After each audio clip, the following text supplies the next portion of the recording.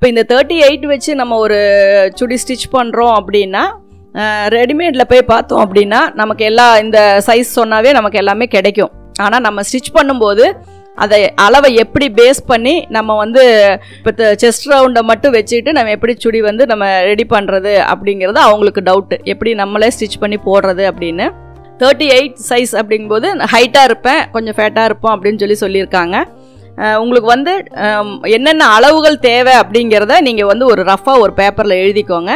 அதாவது chest round வேணும், அப்புறமா அதாவது மார்பு சுற்றளவு, இடுப்பு சுற்றளவு, சீட் சுற்றளவு, அதுக்கப்புறம் உயரம், அப்புறம் சைடு கட்டு ஸ்லிட்டு எங்கே வைக்கிறோமோ அந்த அளவு, கை நீளம், கை சுற்றளவு, ஆம்ஹோல் சுற்றளவு, ஷோல்டர், முன்கழுத்து, பின்கழுத்து, இந்த அளவு எல்லாமே வந்து ஒரு பேப்பரில் நீங்கள் நோட் பண்ணிக்கோங்க. அதே மாதிரி பேண்ட் அப்படிங்கும்போது இடுப்பு சுற்றளவு வேணும், அப்புறம் உங்களுடைய உயரம் வேணும், அதுக்கப்புறம் உங்களுக்கு வந்து காலுடைய சுற்றளவு வேணும்.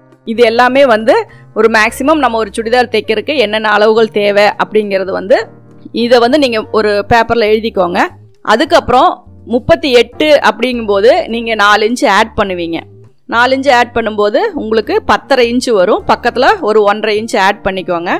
அதுக்கப்புறம் வெயிஸ்ட் ரவுண்ட் அப்படிங்கும்போது அதுலேருந்து ஒரு 4 இன்ச்சை நீங்கள் குறைச்சிக்கோங்க, 34 இன்ச்சு வச்சுக்கோங்க. அது கூட ஒரு 3 இன்ச்சு ஆட் பண்ணிக்கோங்க. அதை வந்து நீங்கள் 4ஆக டிவைட் பண்ணி பக்கத்தில் 1.5 இன்ச்சு ஆட் பண்ணிக்கோங்க. அதாவது ஃபஸ்ட்டு 38க்கு வந்து நான் வந்து 4 இன்ச்சு ஆட் பண்ண சொல்லியிருக்கேன், அப்போ உங்களுக்கு 10.5.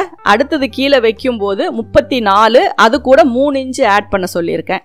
அதுக்கப்புறம் கீழே வந்து உங்களுக்கு சைடு ஸ்லிட்டு வந்து ஒரு 22 இன்ச்சு அல்லது 23 இன்ச்சு வச்சிங்க அப்படின்னா, சைடு ஸ்லிட்டோட உயரம் 23 இன்ச்சு வச்சிங்க அப்படின்னா சுற்றளவை வந்து ஒரு 42 வைங்க. 42 அப்படிங்கும்போது அதோட ஒரு 2 இன்ச்சு நீங்கள் சேர்த்திக்கோங்க, அப்போ 44. அப்போ 11 வச்சிங்க அப்படின்னா உங்களுக்கு வந்து சீட் சுற்றளவு கரெக்டாக இருக்கும்.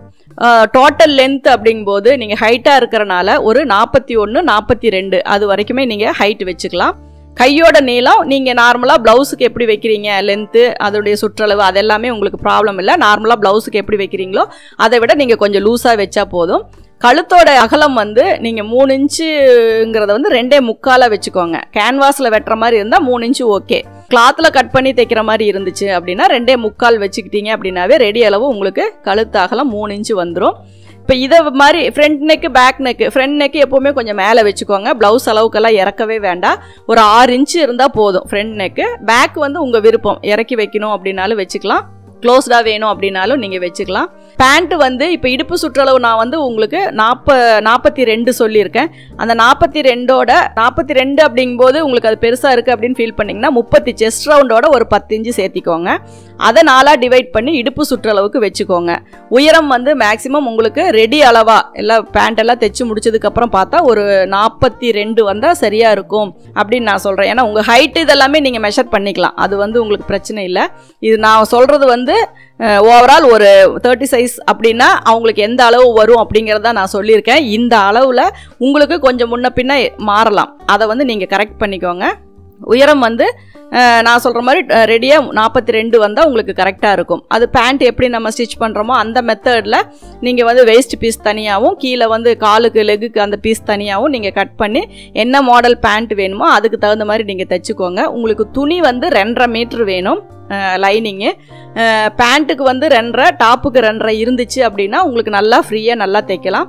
ஸ்லீவ் வந்து லாங் ஸ்லீவ் வேணும், எல்போ வரைக்கும் வேணும் அப்படின்னாலும் நீங்கள் அதுக்கு தகுந்த மாதிரி மெட்டீரியலை வந்து கரெக்ட் பண்ணிக்கலாம். ஸ்டிச்சிங் மெத்தடு, கட்டிங் மெத்தடு எல்லாமே நம்ம வீடியோஸில் இருக்குது, நீங்கள் அதை ஃபாலோ பண்ணிக்கலாம். இப்போ நான் சொல்ல இருக்க மெஷர்மெண்ட்டு, நான் சொல்லியிருக்க டிப்ஸு உங்களுக்கு யூஸ்ஃபுல்லாக இருக்கும் அப்படின்னு நான் நினைக்கிறேன்.